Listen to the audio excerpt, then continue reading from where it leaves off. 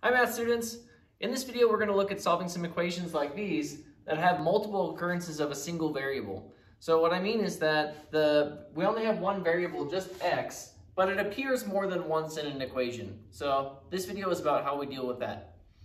So first I want to start with by saying that this video assumes that you have some certain basic solving knowledge. So if as I'm talking about certain things in this video you're feeling uncomfortable about, for example, why 2x plus 4x would be equal to 6x, go back and check out this video that says why x plus x is equal to 2x, and there'll be a link at the end of this video to that one, okay?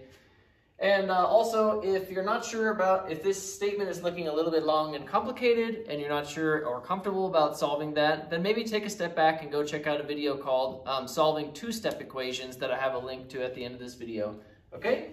All right, let's get started. So first, I think, let's start with the idea, let's start with a reminder about the technique or the method that we use for solving these equations. So if we have a two-step equation like this one, 2x plus 5 equals 11, something like that, and we wanted to solve it, right? Solve means find the value of the variable that makes the statement true.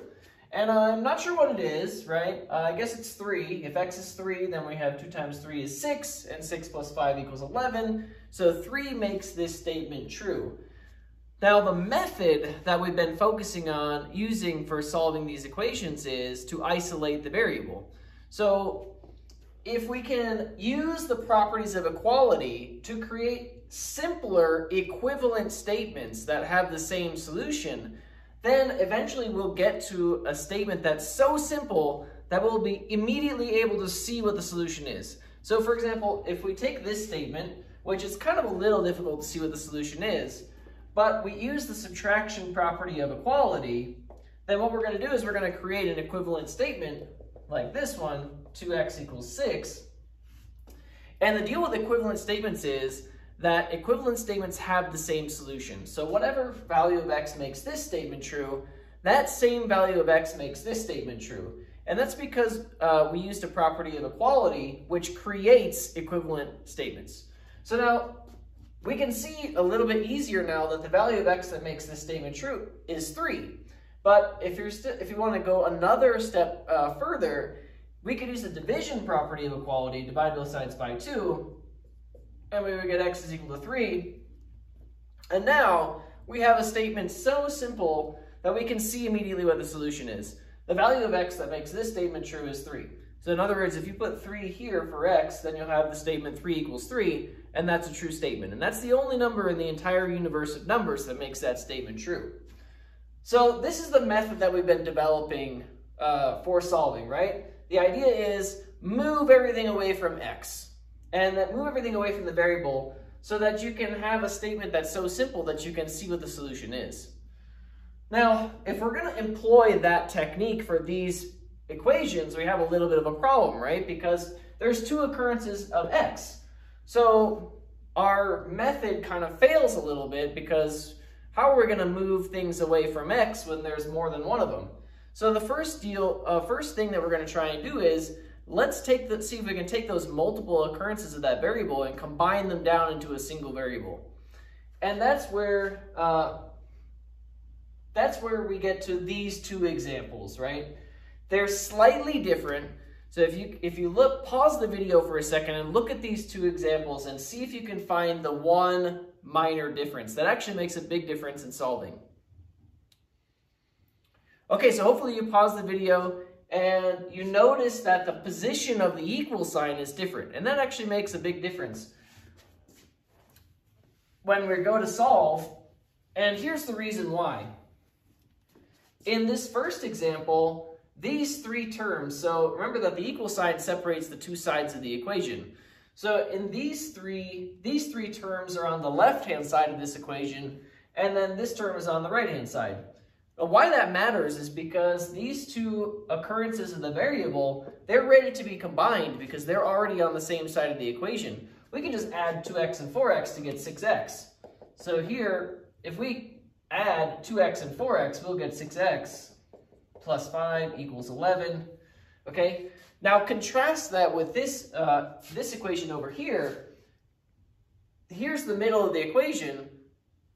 2x is on the left-hand side and 4x is on the right-hand side. So we can't just go adding those up because they're on opposite sides of the equation. We need to use a property of equality to create an equivalent statement. So we'll have to either move 2x to the right-hand side to be with 4x, or we can move 4x to the left-hand side to be with 2x. And this is kind of where you have to take a step back and think about it a little bit. This is an opportunity for you to raise your sophistication level as a mathematician. You have to think a step ahead and think which is going to lead me to a more efficient path, or lead me down a more efficient path to a solution. Would you rather subtract 2x from both sides or subtract 4x from both sides? And either way will lead you to a correct solution. One just happens to be a more efficient path with lower probability of mistakes. Now, pause the video again and think about it. Which would you rather do? Would you rather subtract 2x from both sides or 4x from both sides? All right, hopefully you paused the video. And so if it were me personally solving this equation, I would subtract 2x from both sides. And the reason why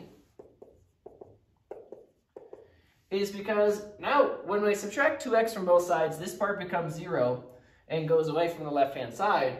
On the right-hand side, we have 4x minus 2x, which is positive 2x. So even though the variable's on the right-hand side of the equation, it's positive, and that just helps. It eliminates one possibility of making a mistake with a sign later on. So it's a little bit higher probability that we'll get it right in the end. If you had subtracted 4x from both sides, you would have negative 2x on this side. Okay, so this part made 0, this is 5, and we have equals 2x plus 11. Now, at this point, both of these equations are two-step equations, and then we can employ the technique that we talked about at the beginning of the video, which is isolate x, right? Move everything away from x. So now we're just using properties of equality to move pieces away from x and get equivalent statements. So we can subtract 5 from both sides, and we'll get 6x equals 6. And then we can divide both sides by 6, and we'll get x equals 1, okay? Now for this one, x is on the right-hand side, so I'll want to move 11 to the left, and I'll want to move 2 to the left. The order in which you do it matters a little bit. You can move 2 first by using division, or you can move 11 first by division, or by subtraction. But if you choose to divide everything by 2 first, it will make your statement a little bit messier because you'll have some fractions to deal with. But either way, it is totally doable. It's a little bit more efficient if you decide to subtract 11 first. So if we subtract 11 from both sides, we'll have negative 6 is equal to 2x. And then I'll divide both sides by 2. And we have negative 3 is equal to x, our solution. All right, that's it for this one. I hope that helped. Thanks for watching.